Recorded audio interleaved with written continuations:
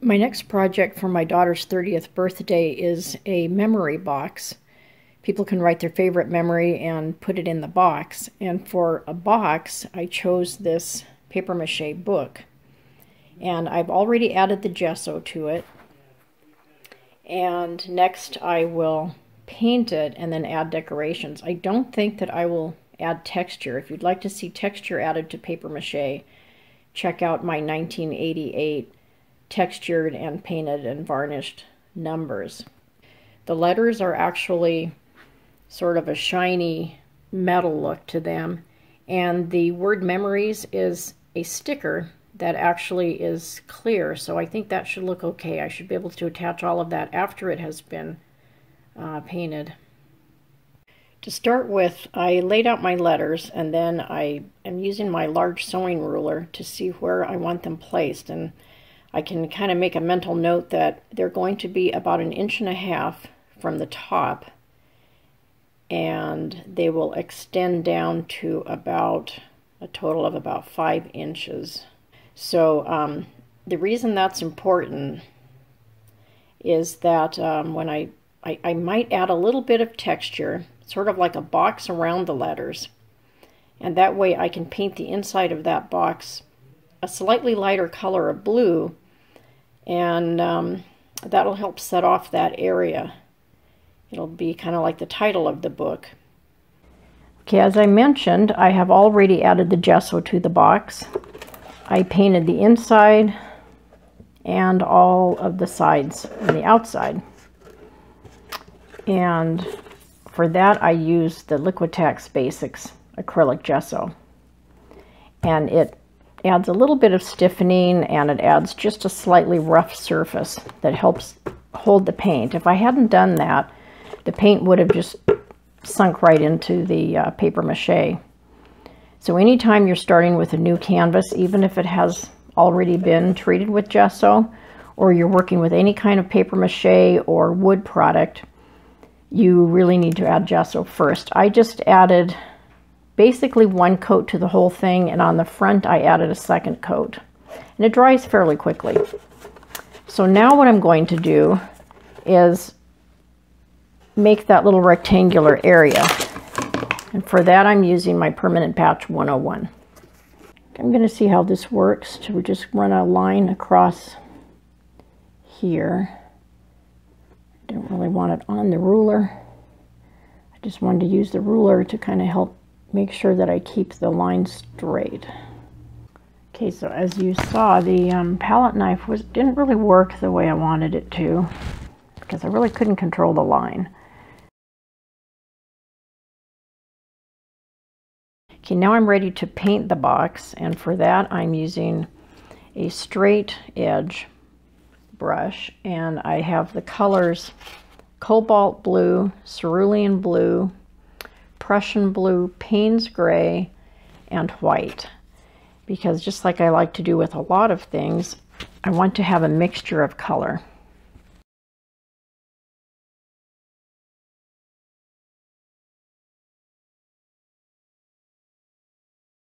Payne's Gray I use in a lot of my paintings, and if you watch many of my videos, you'll see that I very often use it. That's this dark color right here, and it almost looks black, but it's not quite black. Black is pretty harsh, so I don't use it very often. Towards the edges it can be a little bit darker, kind of as if it got a little scuffed up along the edge, a little dirty. Now I'm going to go ahead and paint the rest of the outside of the box, and then I'll let that dry.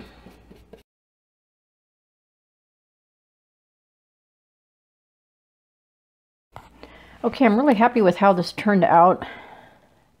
I think that I'll add a little touch up here. This happened because of flipping it open and shut and things. It kind of cracked along there, so I'll add a little touch up there when it's all finished.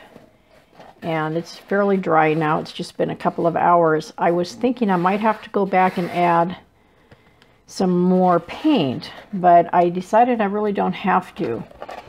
And one thing I should mention is when not using the Permanent Patch 101 or Permanent Patch 102, sometimes I have to add more layers of gesso. And you can kind of see through this a little bit if I come up close. It's not a real solid layer of paint, but it's solid enough. It just looks like an old book. And I think that this is just fine. I don't really need to add more paint. So right now I'm going to paint inside here, and also I'll do something in here. I think I may have that be more of a gold. And this, that looks like pages, I will paint using warm gray and white, and I might throw in a little bit of blue.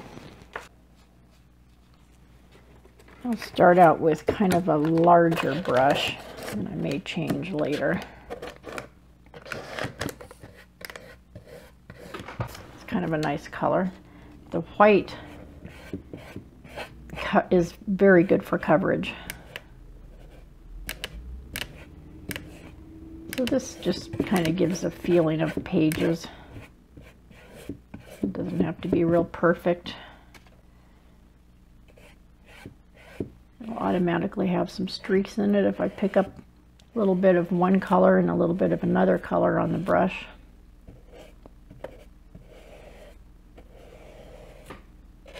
And I think that probably when I'm all finished, I will come back and add a coat of varnish, because I think that'll protect the whole thing.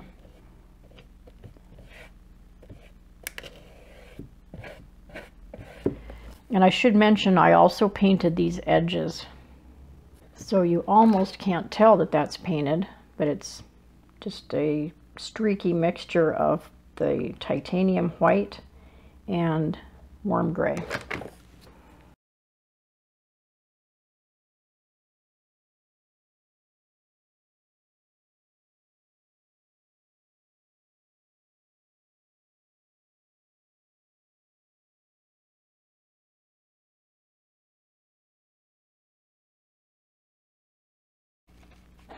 Just dipping a little bit of water on my brush as I go along.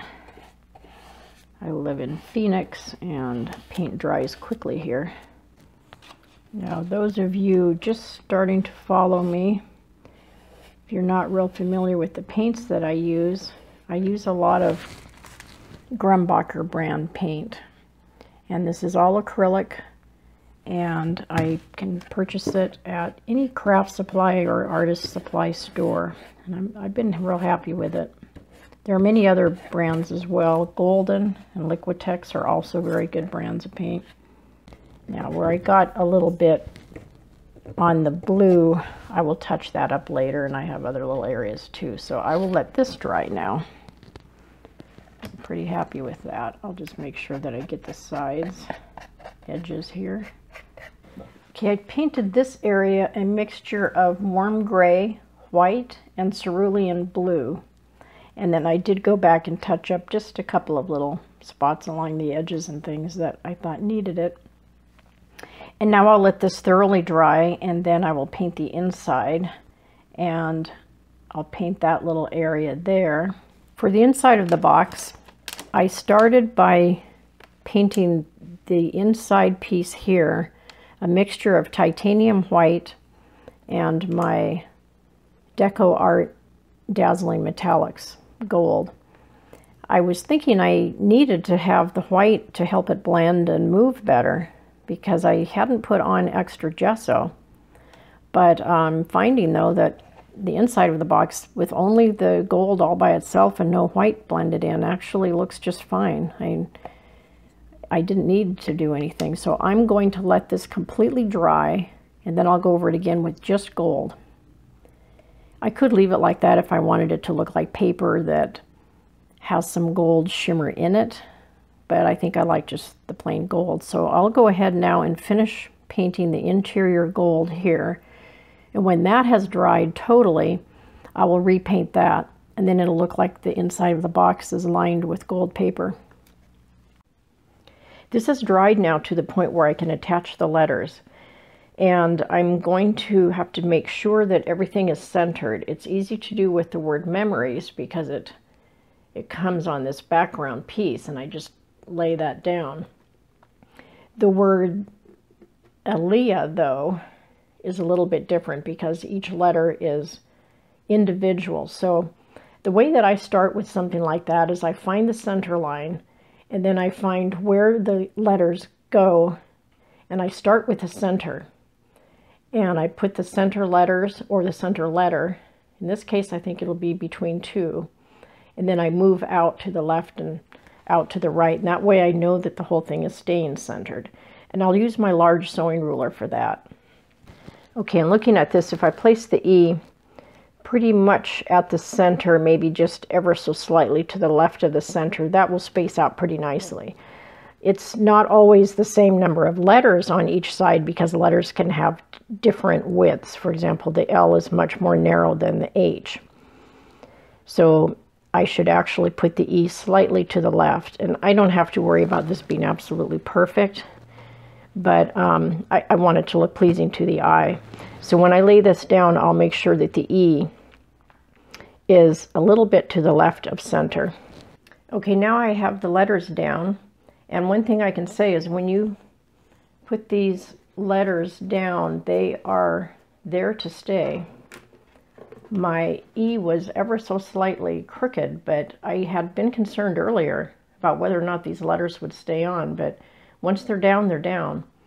And the word memories, it's the same way. It sticks really well. I'm sure if you pulled hard enough on it, you could break them off, but they're very secure. So I'm very happy with that. The word memories came on a sticker sheet like this. There were 2 sheets, and it's by a company named Momenta, and you can find this at www.momenta.com. I bought them at Hobby Lobby. For the raised lettering, I got those on sheets as well. They come under the name Thickers, and they're by American Crafts.